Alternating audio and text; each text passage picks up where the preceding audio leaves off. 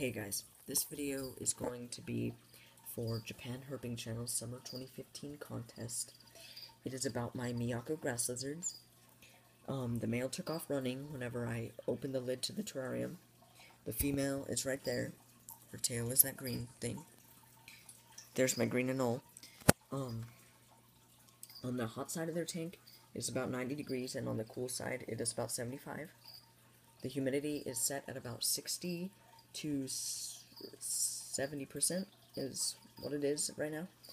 And there's a pothos and terrarium moss and wood, and the vine, of course, the water dish.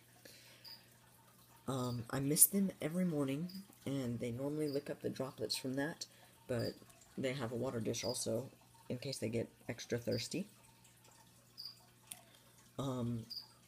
These are listed as endangered by the ICUN, and only known to be on 2 islands of the southern Ryukyu archipelago in Japan. They are known to be on the islands of Miyako-jima and Arabujima, but may be present on 4 other islands as well. There's my male right there, and there he goes. But more into that later. So, if you haven't subscribed to Japan Herping Channel, do so.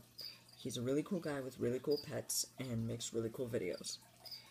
I want to congratulate him for 3,000 subs, and that's all.